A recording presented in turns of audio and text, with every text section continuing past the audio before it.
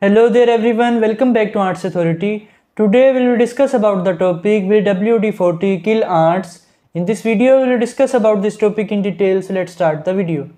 WD-40 can kill ants because it is a good insecticide that can drown insects and kill them immediately within 60 to 90 seconds. Moreover, it is a viscous liquid with a strong smell that is unpleasant for these tiny insects.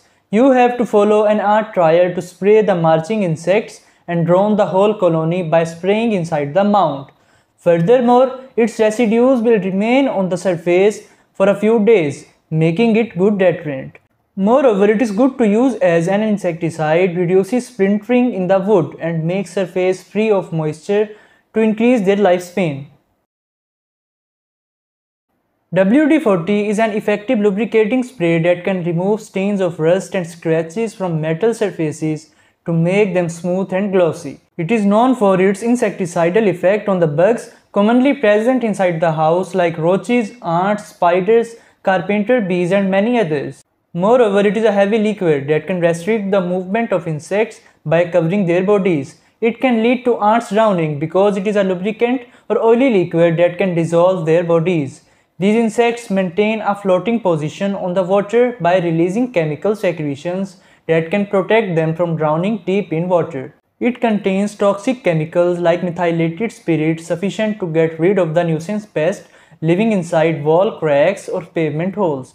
WD-40 penetrates deep into insect skin and displaces the moisture, making their bodies devoid of water. It suddenly happens when they get no time to respond for their survival. This degreaser has a strong odor and smells sweet and minty, having a tinge of orange peel.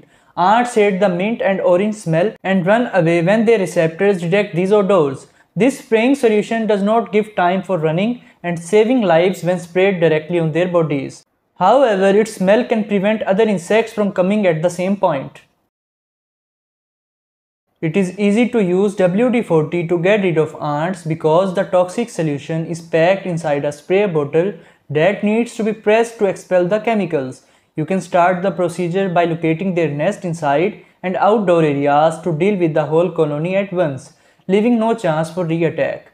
Most commonly, ant hills are located in the backyard within plant pots or near the roots and narrow spaces like cracks in the walls and wooden furniture. They can build underground nests by getting inside through areas joining walls and ground.